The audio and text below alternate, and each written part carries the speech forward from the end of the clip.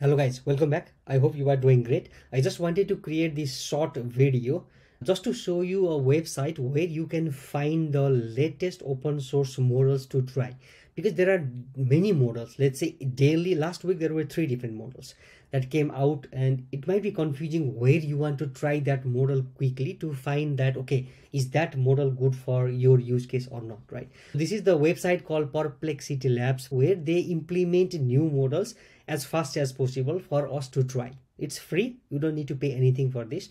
And if you go here on the down, there is this drop down which shows different models we can try. For example, there was Databricks released this DBRX instruct model, and there is now DBRX instruct here, and there is this Cloud A3 Haiku and all the different open source. And this is just open source, not a closed source. Just go here and just say hi, ask as many questions as you want, and the inference is quite good here.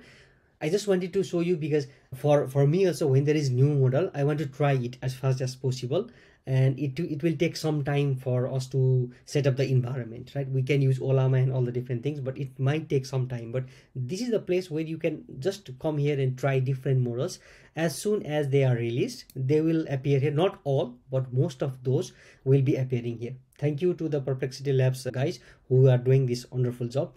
And one more thing before I conclude this short video is I have created this LLM resources GitHub repository. I will be adding new links when there is new LLM related resources which you might find helpful here. So yeah, just start this or bookmark whatever you want to do this, so you will get the latest information which I might find helpful. So yeah, that's the short video I want to create here.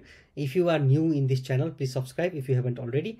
Let me know in the comment sections what type of video you want me to create. So yeah, thank you for watching and see you in the next video.